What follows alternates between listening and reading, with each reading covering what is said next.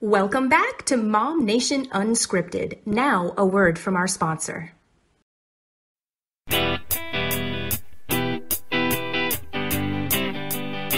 Hi, it's Marilyn and Bruce of Montage Duo. We are a versatile musical act that performs music from the 1940s to today. We cover a wide range of musical genres and styles, including classic rock, pop, country, funk, blues, and even a little jazz. So, if you're looking for professional quality entertainment in the greater Phoenix area, either for an intimate acoustic setting or a rockin' full band sound, Montage Duo will please you and your guests, engaging them to join in the fun by providing an interactive entertainment experience. For more information, visit our Facebook page at Montage Duo. Well, hey, MOMnation, it is MOMnation Unscripted.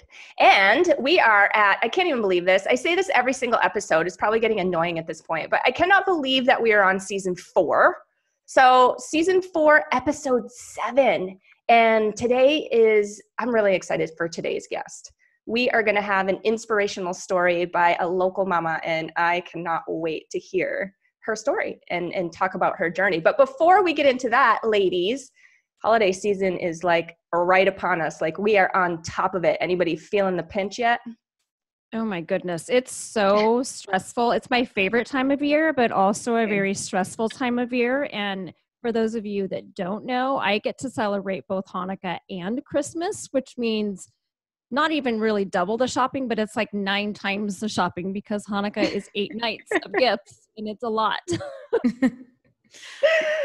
I have to tell you, so Jenny came over last Friday night with her girls and we made sugar cookies with the kids and my mom. And it was super, super fun. But Jenny got me in trouble and didn't realize that she got me in trouble. So let me just reprimand you a little bit right now, my friend, because my son says to me the next morning, well, how come our elf doesn't bring us a gift every single night? Ours does not bring a gift every night, for the record. He did like once. He was under the impression that your girls get a gift every single night from the elf, but it must be the Hanukkah stuff that he was getting confused with. That must be what it was. No, they did, I think, their first night because they came a little late. They didn't come on time this year. So when they came, they brought the girls a puzzle, like as a, we're sorry for coming a week late gift. I got you. So I can go back to my son now and be like, it's because Jenny's elf is misbehaved. That's why. Exactly. Yes. Yes, it was an apology gift. They don't get a gift every day. In fact, my girls have gotten a letter from the elves saying, you need to listen to your parents a little bit more and start behaving because we're reporting back to Santa on your behavior. Too funny. All right. So I'll clear that up with my son because the next morning I was like, oh, damn it, Jenny. I love you, but my goodness. No. Yeah. How about you, Cher? What's been up with you this week? We finally got the Christmas lights outside finalized and lit up. We're traveling this week, so that's fun. And we actually have a great view of the golf course up in Scottsdale right now.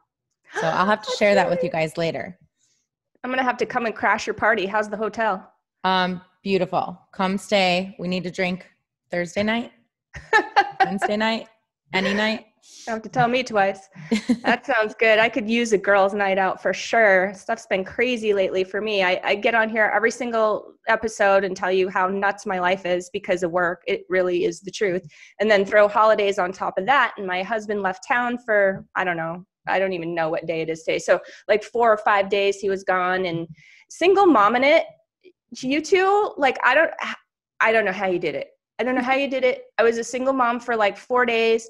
2 of those days I had to deal with homeschool. I have my mom here helping me doing most of it, right? And here I am all super stressed out. So kudos to the single mamas out there. I mean, my heart goes out to you because it is not an easy job. Nope, not at all.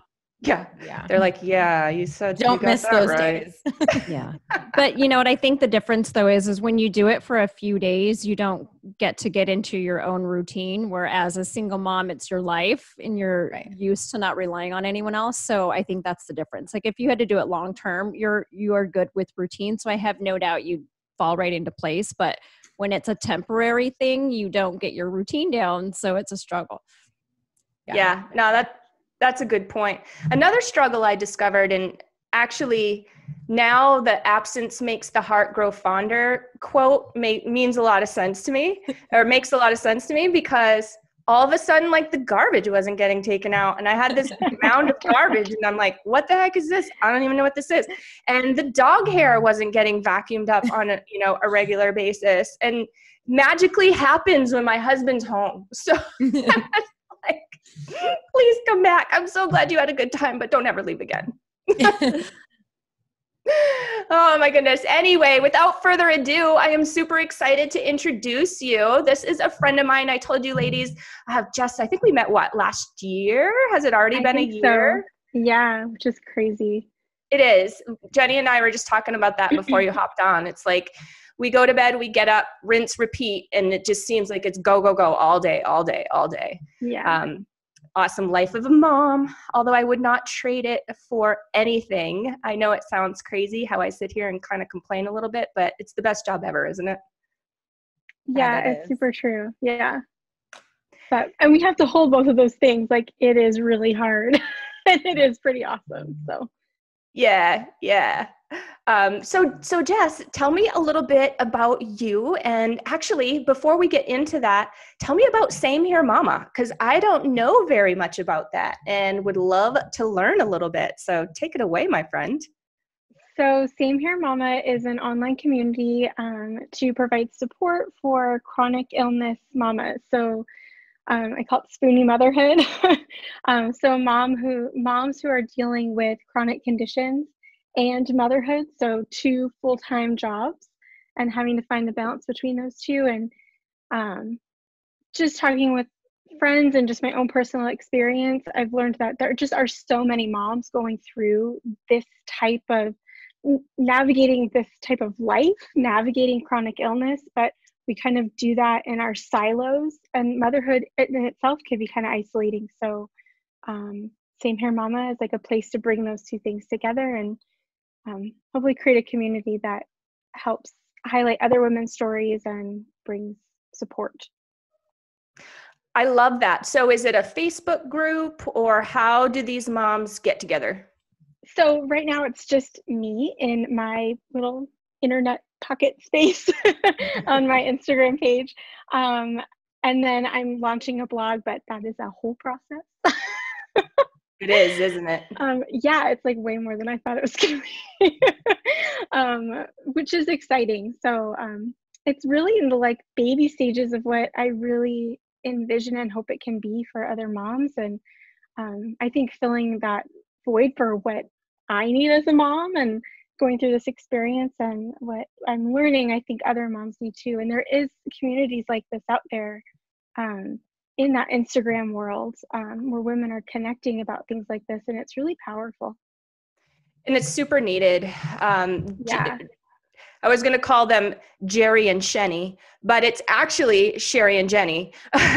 And I have been running MOMnation for the last 6 years. And we've seen, like, you're so spot on. It's not even funny. Like, we have seen so many opportunities where a group like yours, or, a collection, I guess, of moms that are all going through that same thing would have really benefited some of the moms throughout the years that we know.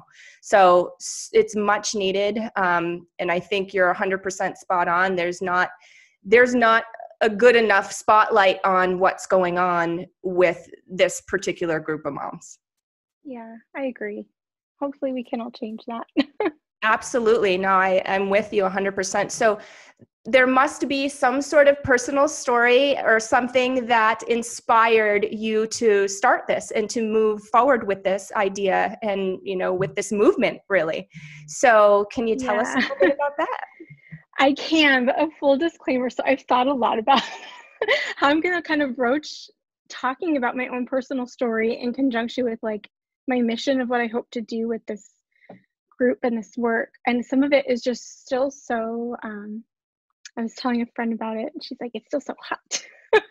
Like it's so fresh and it's still such a hot subject in my heart, that I'm like, oh, how am I going to tell that?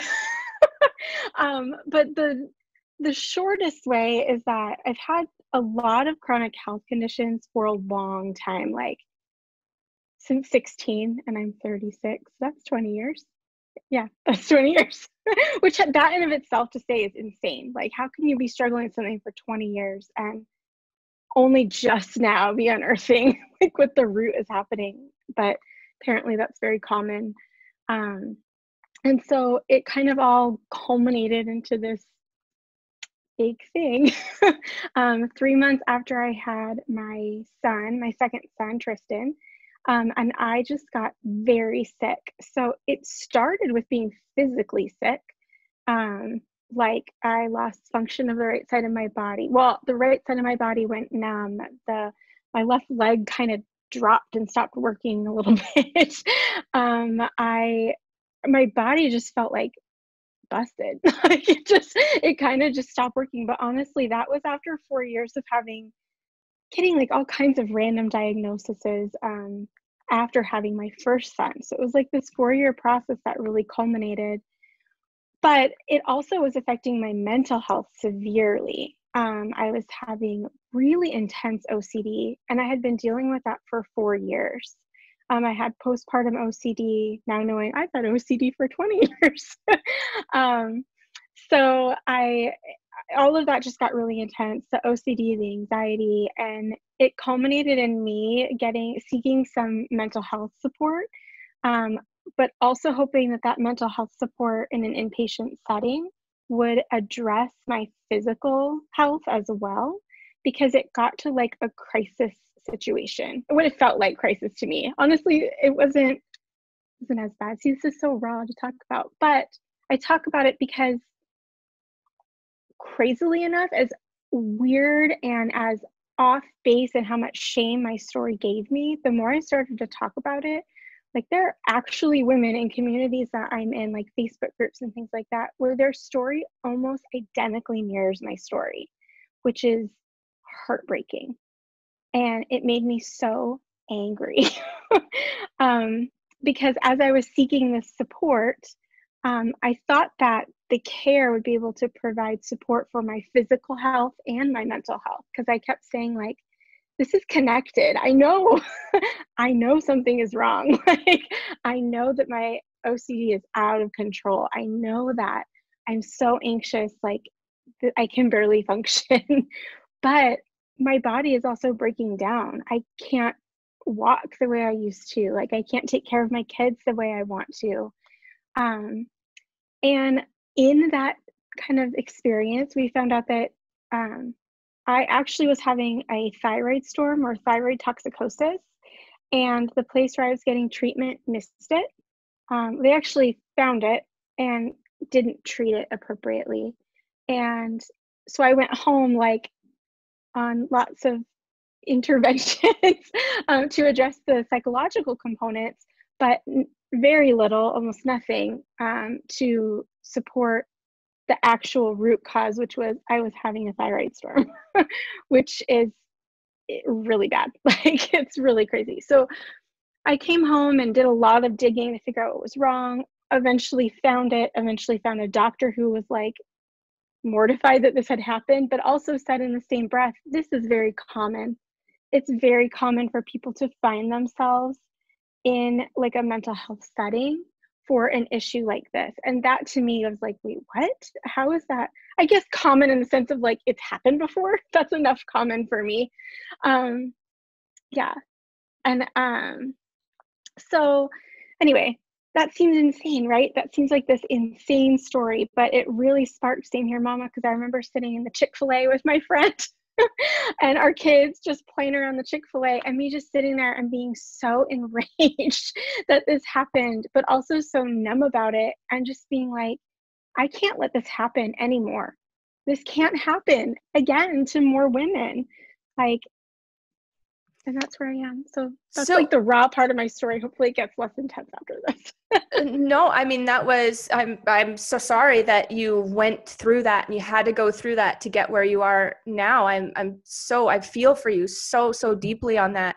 But can you explain a little bit what a thyroid storm is? So maybe get into the details of kind of what was actually, what was actually doing the damage there for you.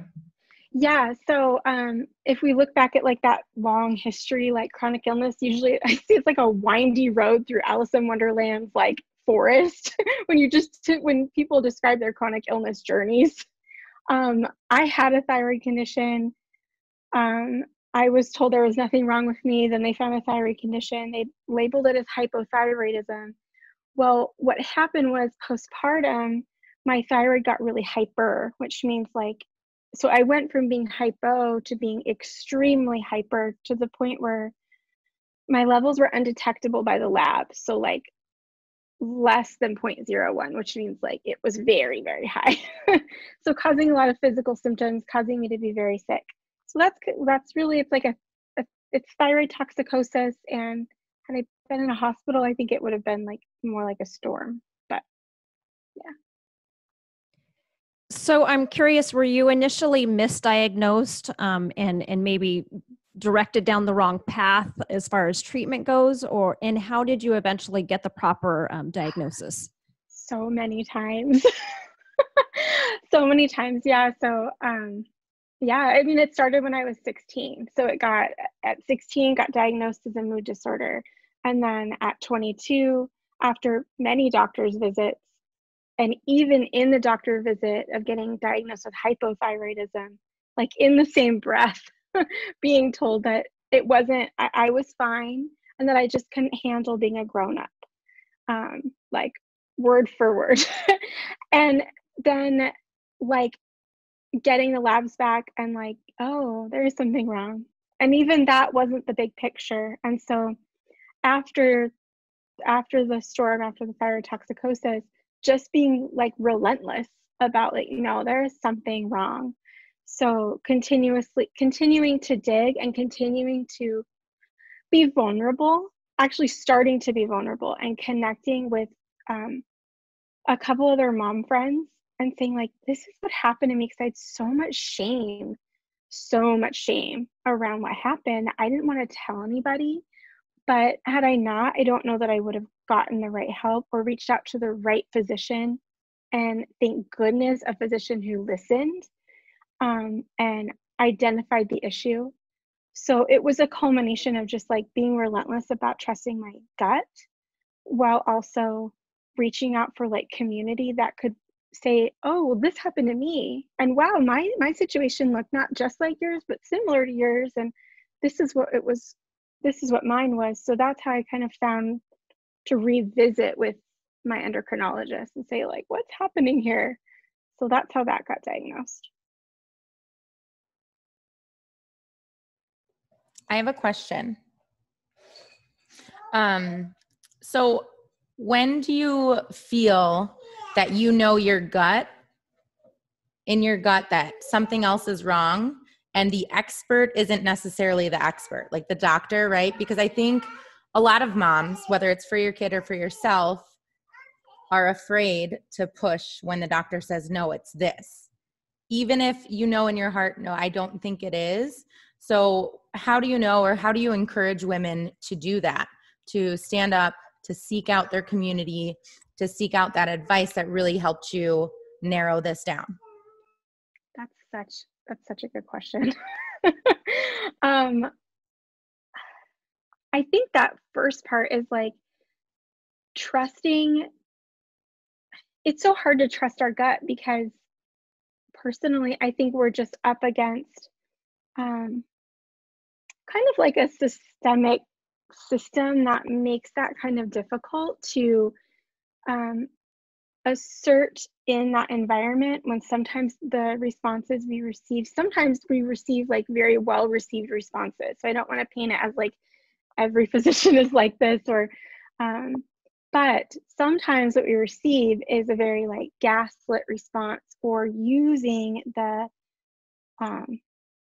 the anxiety or stress of motherhood or the worry of motherhood, like, because I've experienced that with my kids also, like, oh, you're just an anxious mom, like there's nothing wrong here.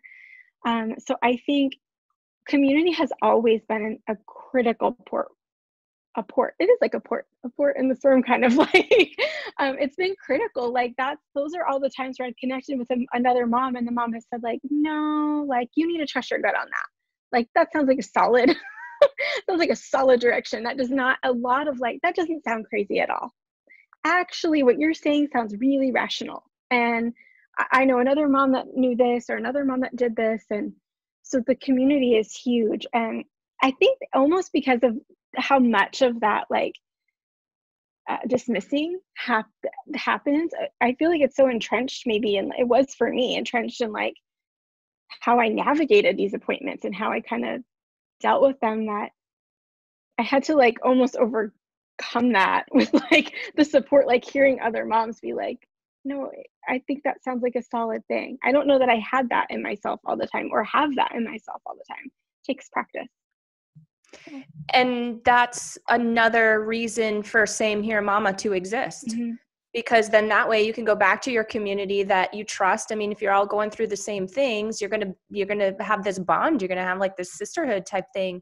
And imagine if you would have had that to come to, and to just be like, all right, guys, here's what I got. I went to the doctor. Here's what they said, you know, and imagine just having that camaraderie.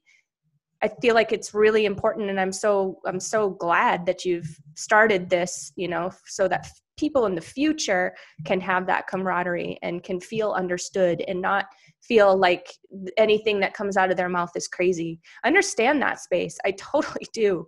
And it sounds to me, and you correct me if I'm wrong, but it sounds to me like when you went, probably on various occasions, they just kind of said, well, here's some drugs, go home, you'll be fine. Sort of, yeah. Yeah. I guess it depends on the situation, but like that is a very common thread. Yeah. And all of it. Yeah. So are you noticing that women and moms especially are feeling more comfortable speaking out about what they're dealing with their chronic illnesses?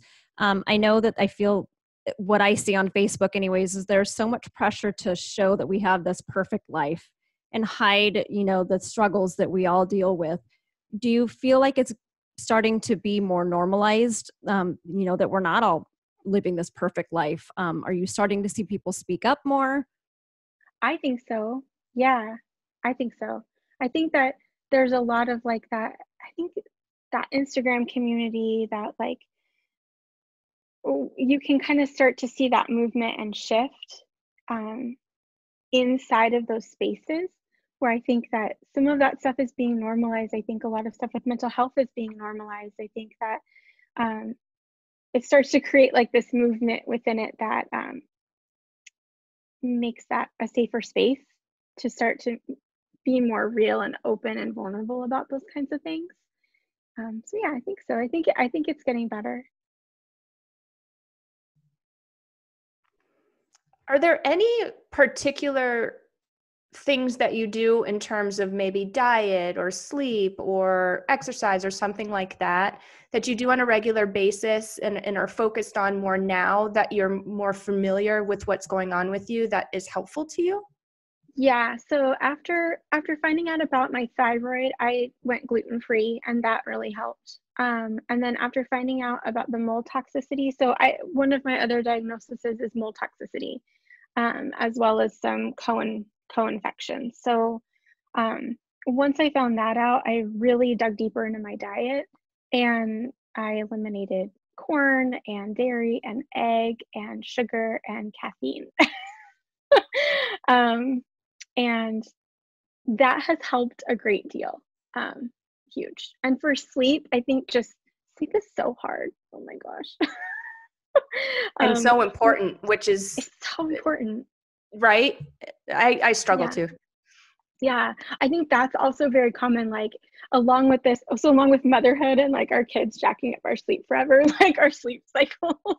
And then a lot of like with chronic illness comes like insomnia and things like that. So I'm not perfect at this, but things that help me are like I use a meditation app called Insight Timer, and that really helps. It's free. Have you guys used that before? I've heard of it. That? Yeah. Yeah, it's really cool. So it's free, and they have like different like times, durations for your meditation. So I don't know about other people. I don't have a lot of time, and that is not a like thing we just say as moms. Like we really just don't. Right. So you can do like a 5-minute meditation before bed, and you can do like I use Yoga with Adrienne, just on YouTube. Yes, I love her. Yes. Right? So I think the things with that is like it's very practical. It's fast. You can search it very easily. It's not this big long thing. Like we're busy, and self-care is hard at all. Which sleep is not self-care. Sleep is critical, but like it's hard to kind of find little routines with that. So that's kind of stuff I try. And if I can't sleep, I try and do something less stimulating, but it's hard not to scroll Instagram. Yeah, it's totally hard not to scroll. And so the community that you're building, is there, or do you have plans to support women in this respect too? Because I know when our family was going gluten-free, when we were eliminating sugar, I eliminated caffeine last year. So I said at the beginning of this thing, it's just like us all having coffee together, but for me, it's water, not coffee, because, I've eliminated that too, but that's not easy. And so I feel like your community could be somewhat of a support group for, everybody being accountable and checking in with each other and supporting each other on these ways of life that may make chronic illness and the chronic situations that you're having a little bit easier to deal with. Yeah, I think some of that for sure. And I think some of that just some like camaraderie with like the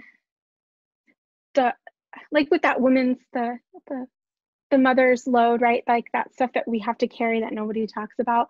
So that's just like the chronic illness load, right? Like just some acknowledgement that like that is taking some energy away, that is taking some time away. Just to even know that caffeine could be an influencer, and like maybe that's helpful. Just the fact of like searching for that information, like just an honoring, acknowledging of like that your experience is seen, and that those types of things are something you're holding and carrying, and you're not alone in that, I think helps too. And also, sorry, Jenny. Sorry, you go ahead. I was just going to say also when you're transitioning to being caffeine free or whatever, well, maybe not as an example, caffeine free, but say gluten free, right? It's hard because gluten's in a million things. And so maybe even just recipes or tried and true, hey, this works for the entire family, not just you. Because as a mom, now you have to, are you making a meal separate for you and then a meal for the family? So I think there is a lot, even in just changing your diet, that goes into being a mom and in that transition. And I think that really speaks to, like that's something that's really difficult for me, is like, that's a lot to take on, right? Like I'm cooking for me, I'm cooking for my family. And just to be able to say like, that's a lot of work. This is a lot of work. This is hard. Even just that is still, it's hard to say as a mom. Like it's hard to say, I'm overwhelmed. I'm struggling. This is a lot to do. And just to have that community of people that will say that and be like, oh yeah, and there's just some hacks I'm finding that help with that. But yeah. I can totally relate on the diet thing. About 2 years ago, I discovered I am dairy and egg intolerant, along with a few other things, but the dairy and egg were the hardest to avoid, I found. And just, my kids would have their milk and everything, and eggs are in everything. And I remember just crying. I would sit there and think like, I don't know even how to make dinner anymore. I don't know, like the family we would always get up on Sunday mornings and go for a bike ride and go to a breakfast restaurant and eat breakfast.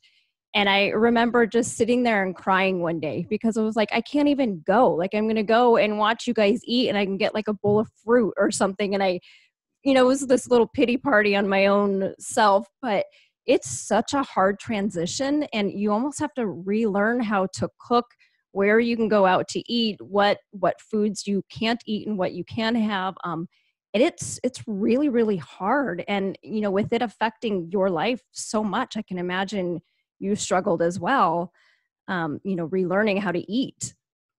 Yeah, and that's such a good example of this is the food, right, is such a good example of the ways that chronic illness show up in our lives. So whether it's mobility, whether it's food, whether it's sleep, or it's everywhere, and it's so unseen and it's so invisible, but it's something you carry, right? Like you're relearning how to cook for your family, you're relearning how to cook for yourself. And I don't know about you when you were going through that, but for me, sometimes I end up not eating. Like I end up it's just, by the time this goes to the spoons thing too, dealing with chronic pain and fatigue, by the time I got done making everyone else's food, I'm just I'm too tired.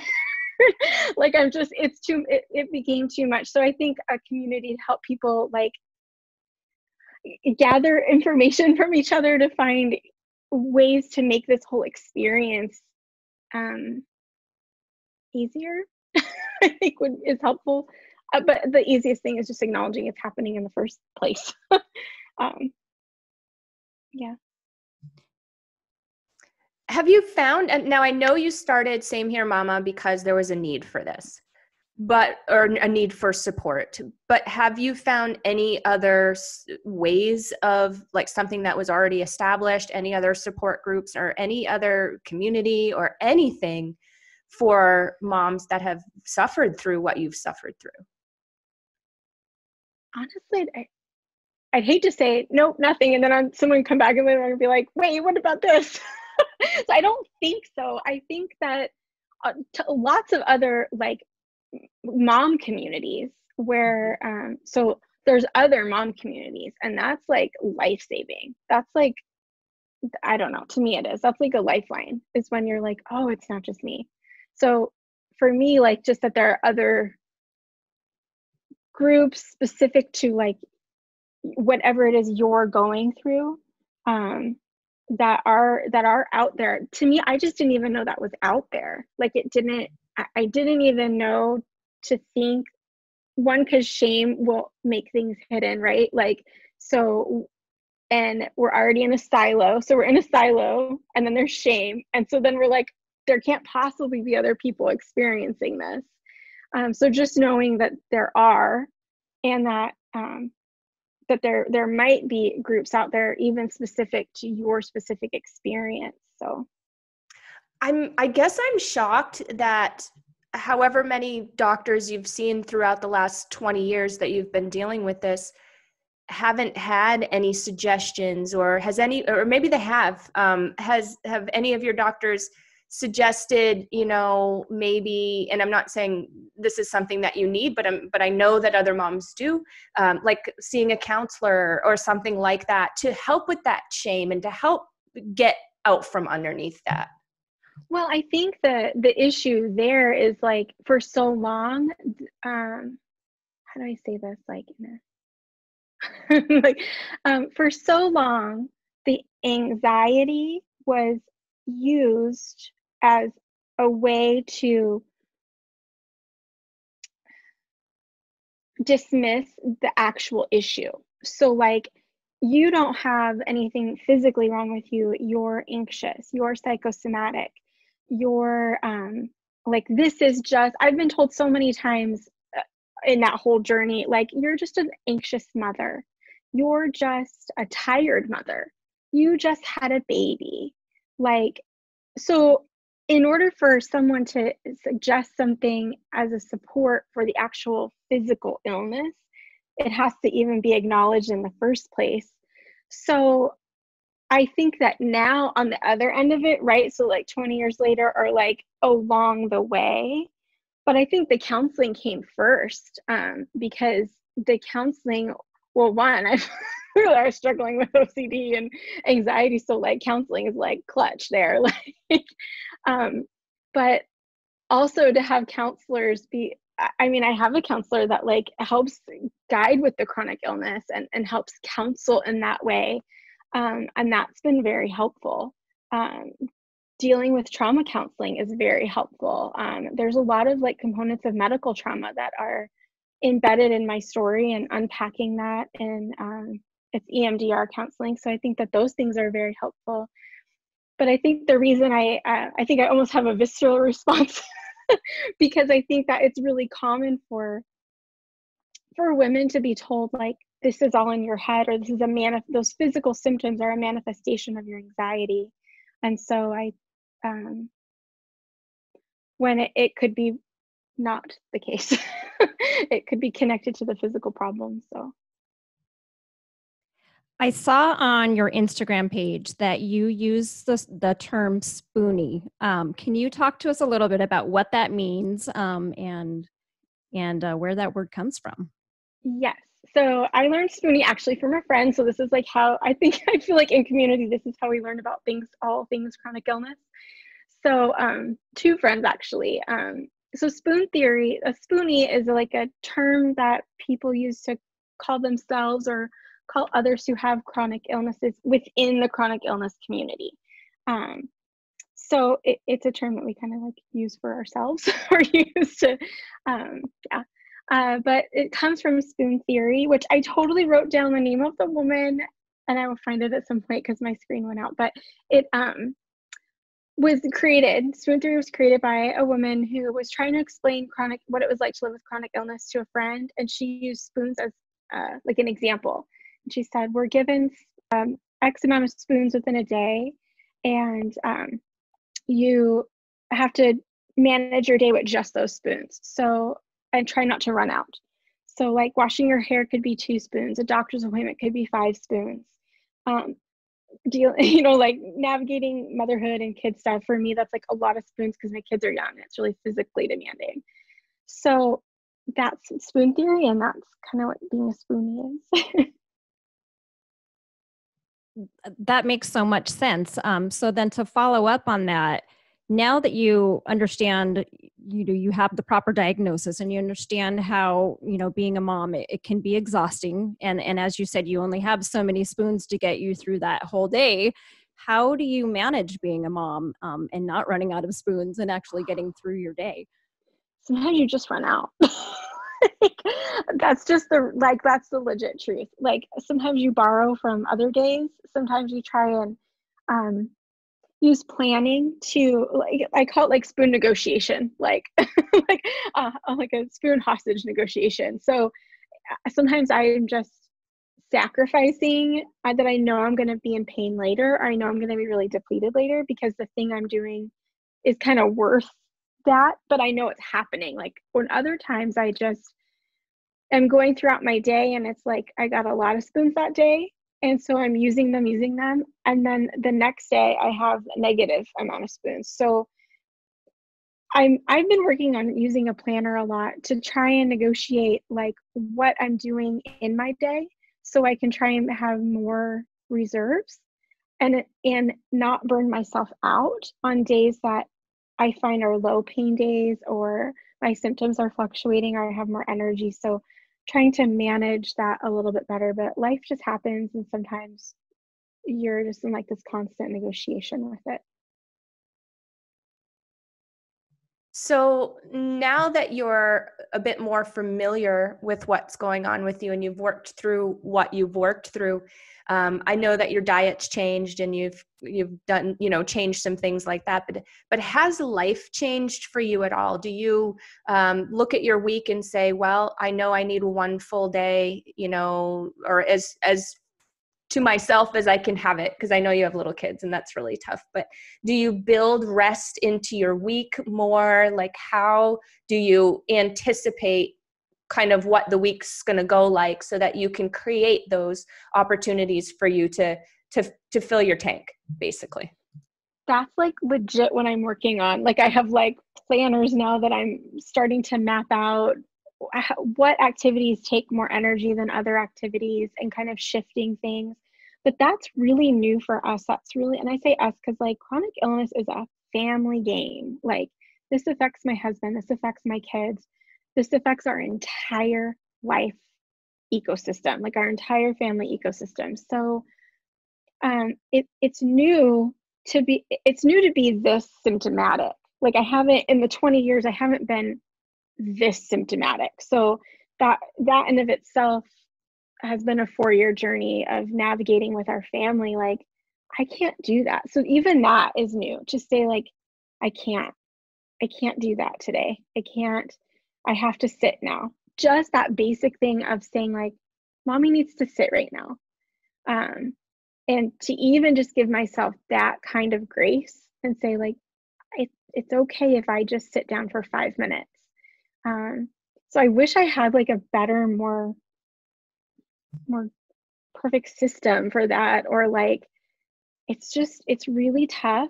And it's something I'm really working on, is to now adjust it's almost like getting the diagnoses. It shouldn't have taken getting them for me to say, I need to rest, or my body can't do that. I even saw an amazing post about mobility devices. And this woman posted something so wise and so powerful. And it was like, well, how do you know when you need a mobility device? And she's like, whenever you want. Whenever you think that will help you. Whenever, however, you don't need anyone's permission. You don't need a diagnosis. If you think that will help you, that will help you. And I want to get a chair for my kitchen, because it's really hard to cook. And I'm in a lot of pain, but we're taught to kind of plow through our pain a lot. So just got to adjust to it, I guess. Adjust to the need for these things. Absolutely. I totally get what you're saying. And I honestly love what you said about, sometimes I just need to sit down, and I give myself that grace. And I just tell my son, hey, mom just needs to sit down for 5 minutes or whatever. And I feel like that is, in a way, teaching them to give themselves, the grace too, because I mean, this kind of thing could be genetic, right? And so potentially they could deal with it themselves physically. I mean, I know it's a family thing, and they are dealing with it at this point in time, but they may be dealing with it themselves physically too. And how wonderful is it to teach our children to give themselves that grace, or maybe, their significant other later on in life, or maybe a child or somebody is going to have this potentially type of issue going on. And how awesome is it to teach our children to be sensitive to that? So I love that. Yeah, I totally agree with you. That's been like this, like when we say like what positive can come from this, like that's a huge positive. Like I may never have slowed down. I may never have said like, I need to rest. What is the word rest? To teach my children about rest, to teach my children about self-compassion, to teach them about having balance in life between work and play, and pacing yourself. Like, I don't know. So I think it's really powerful for our kids. Or even the fact that our health is important, because I think moms do that a lot of times, right? Like, you're not worried about yourself. I never go to the doctor. I always make sure my kids are. But stepping back, like Katie was saying, what we do, and they emulate us. So what we do is definitely directly teaching them life lessons. And so just being able to show them that our health is important, because if we're not healthy, we can't take care of them. That's such a good point. That's the stuff to remember when you're like, I have an enormous amount of guilt, like when I take care of myself, or for like pursuing, that's crazy, but I have a lot of guilt for just pursuing my health to get healthy. So I'm going to take that today too. Like, that's a good reminder to be like, no, it's important for many reasons. So thank you. Jenny, were you going to say something? I see you have the I'm going to say something face. I do. Well, I was going to ask if there's a silver lining to this, and you kind of already answered it. So then I was like, I don't know if I even asked that anymore. But it sounds like you have found a silver lining just in the fact that you're taking care of yourself, and maybe slowing down and appreciating things a little bit more, rather than just, a lot of us live such a busy life. And so maybe that is your silver lining. I think that's a huge one. I think I think that's huge, actually. I think you put that really well. Yeah, I agree too. Is there anything that, if you could give a message to moms across the world that are dealing with what you're dealing with, what would you want others to know about being a mom with a chronic condition? That you are not alone by any means. I wrote this down because it's important that I can find it. Just that you're not alone. This is not in your mind. You are managing another job. And so if it feels that way, it's because you are. And to kind of making those unseen things seen, and even to just like inventory all the things you are managing. So in those days when it seems like it's impossible, it's because it is really hard. It's not that you're failing at motherhood.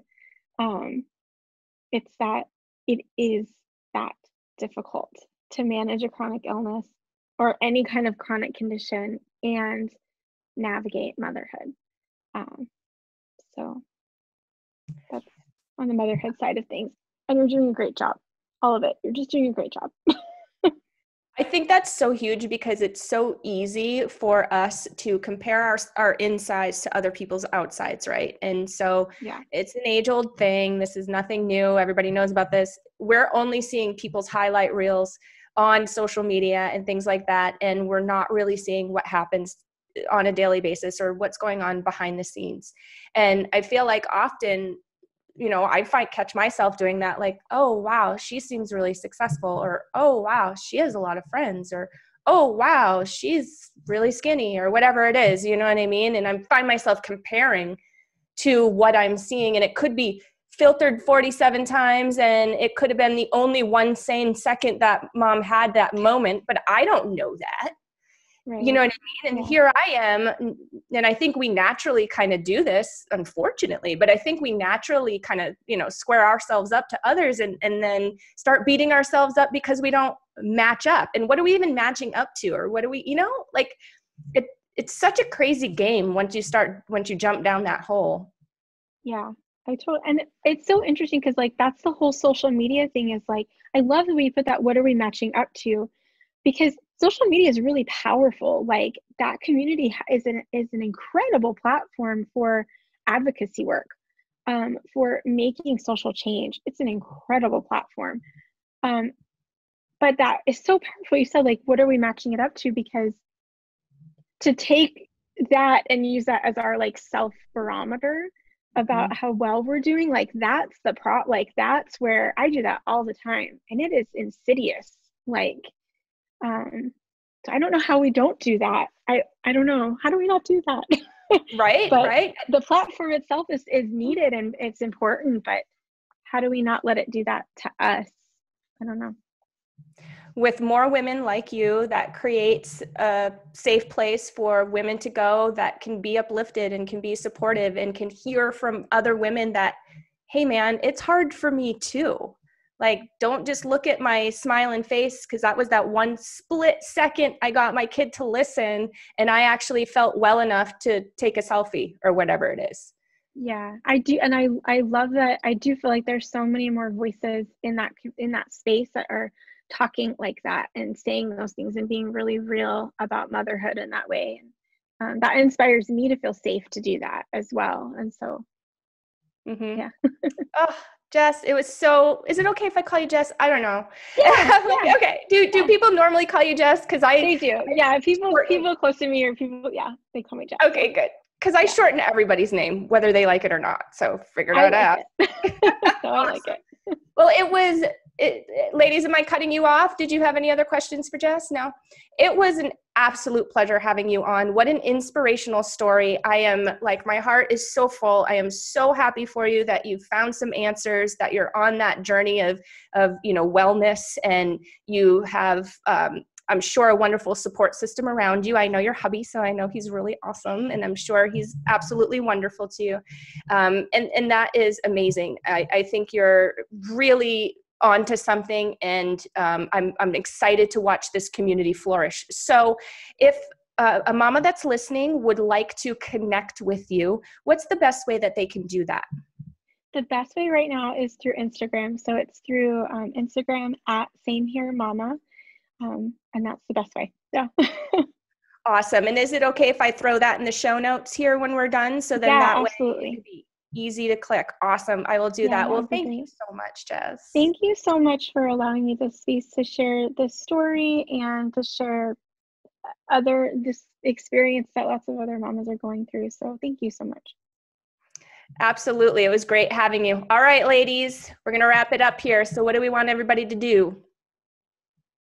They're looking at each other like, are you going? Are you going? Go ahead, Jeni. We want you to subscribe to our podcast. You can go to Google Podcast for my Android users and iTunes and follow us so that you can see when we have a new episode and download those episodes. And please give us a 5-star review. Yes, please. That was absolutely perfect. And I really honestly love all people, whether you're an Android user or not. Just Jeni and I have this little rivalry because, she's green and I'm blue. And anyways, we had one of those fights in the group remember it was a couple months ago when it was like Android or iPhone. I don't remember who won. We let everybody vote. That was kind of funny. But anyways, guys, all right. Well, it's been real. It's been wonderful seeing all of your beautiful faces. Thank you again, Jess. Please tell everybody we said hello.